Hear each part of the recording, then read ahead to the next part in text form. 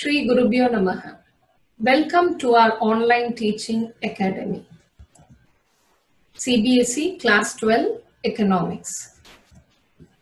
Topic: Environment and Sustainable Development. India has developed in terms of infrastructure facilities. We have improved roads, advanced technology, industries, etc. But how are we going to take care of our environment? Let us now know the meaning of environment. Environment is defined as the total planetary inheritance and the totality of all resources. Environment includes living elements or biotic elements as well as non-living elements or abiotic elements which make up our surroundings and impact our existence and the quality of our life. There are a lot of resources in our environment. India is rich in natural resources. Our environment includes both biotic elements and abiotic elements. Biotic elements are the elements like plants, animals, forests, fisheries, etc. Whereas abiotic elements are those which are given as nature's gift, like rocks, mountains, minerals, land, air, water, etc. Thus, our environment includes both biotic and abiotic elements, and this increases the quality of our life. Let us now study the functions of environment. There are four basic functions of environment. Environment offers resources for production. Environment assimilates waste. Environment provides aesthetic services. And environment sustains life. Environment offers resources for production. Now, these resources are provided by the environment. We can classify these resources into two: renewable and non-renewable resources. Renewable resources are those resources which can be replenished or it can be used again and again. It is inexhaustible.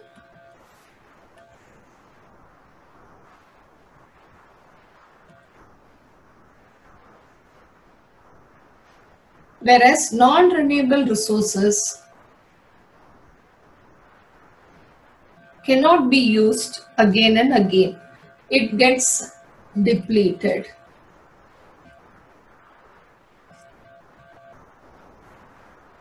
Or we can call this as exhaustible resource.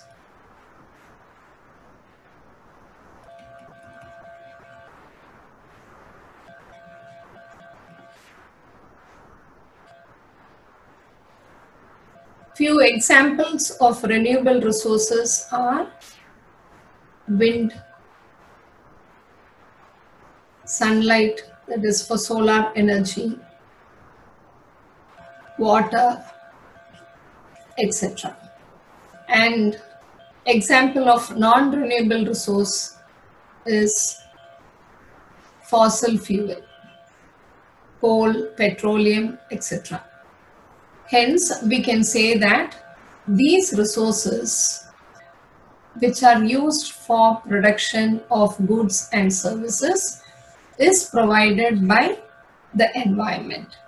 Hence, we need to safeguard our environment. We need to conserve and preserve our environment. The next function of environment is that environment assimilates waste. There are two main activities in every economy. One is production and the other one is consumption. The producers produce goods and services and the consumers consume those goods which have the highest utility. Now, during this process of production and consumption activity, there is a lot of waste generated. Now, what happens to this waste? How is this treated? Hence, environment assimilates those waste. The third function of environment is that environment provides aesthetic services. Nature has provided us with beautiful streams, snowy mountains, hills, rivers, etc. with beautiful scenery. This helps human beings to enjoy the natural beauty. Hence, environment provides aesthetic services. The last function of environment is that environment sustains life. Environment includes sun, soil, air, water, land, etc., which is very essential for human life. Absence of these elements implies the end of life. The fourth function of environment sustains life. This is possible only when it remains in its carrying capacity. The environment has to remain in its carrying capacity, and this helps in the sustenance of life. Now let us know what is this carrying capacity. This implies two important things. Resource extraction should remain below the rate of resource regeneration. It means the extraction of resource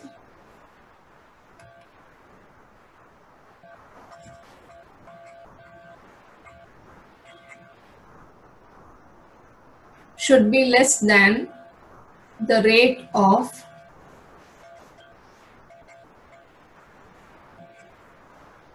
resource regeneration. We need to use the resources wisely. The next point to remember is that generation of waste should remain within the assimilation capacity of the environment. This is otherwise called as the absorptive capacity of environment.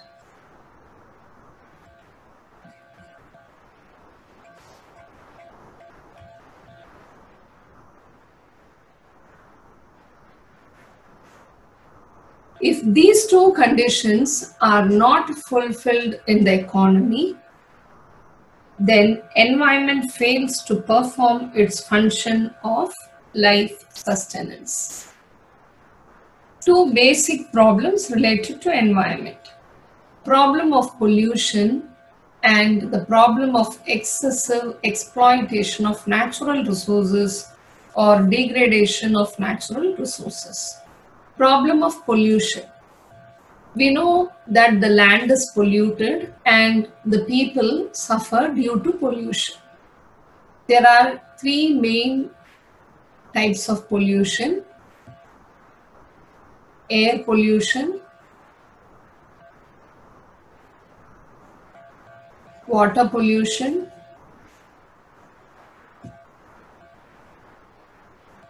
and noise pollution. So pollution is one of the basic problems related to environment. If the air is polluted, or if the water is polluted, or if there is noise pollution, all these are harmful to human beings. The next one is the problem of excessive exploitation of natural resources. We need to use the natural resources wisely. There should be optimum use of resources.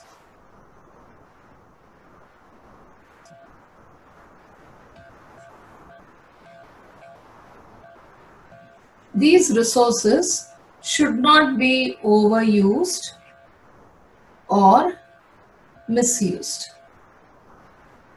Only if this is taken care, there can be sustainable development.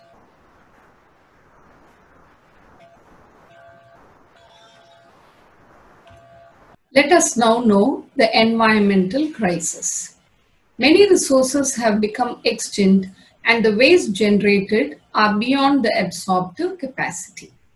Absorptive capacity is the ability of the environment to absorb degradation. Now these resources, both renewable and non-renewable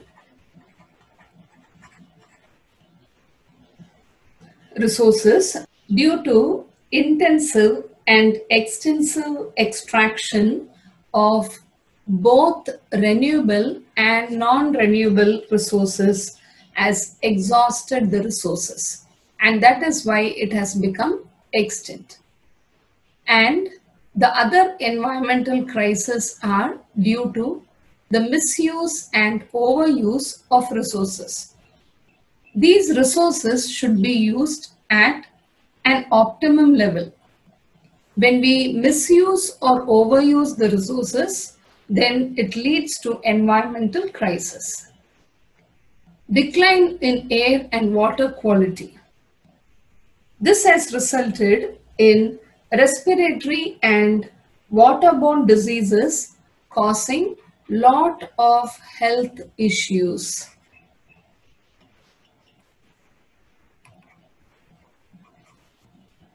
Rivers are drying and getting polluted. Development has led to pollution and rivers are being polluted, and it causes drinking water problem. Opportunity cost of negative environmental impacts have become very high because government has to take lot of steps to control water pollution as well as air pollution, so that people live in a healthy atmosphere. Global environmental issues. Global warming and ozone depletion also contribute to the increase in the financial commitments of the government. Global warming, as you know, is the gradual increase in the average temperature of the Earth's lower atmosphere as a result of increase in greenhouse gases since the Industrial Revolution. And this global warming is human induced. The greenhouse effect causes climate changes, and this leads to unpredictable weather,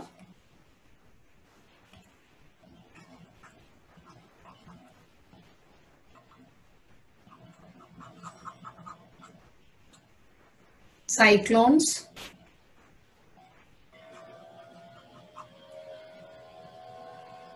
droughts, etc. And this, in fact, affects the entire economy because it affects agriculture and other sectors too. Ozone depletion is again an environmental problem. This refers to the reduction in the amount of ozone in the stratosphere. This is a layer of the atmosphere. This occurs owing to the excessive use of cooling substances in the air conditioners and refrigerators. Due to depletion of ozone layer, more UV radiation, that is ultraviolet radiation, comes to the earth and causes damage to living organisms. This is responsible for skin cancer in humans.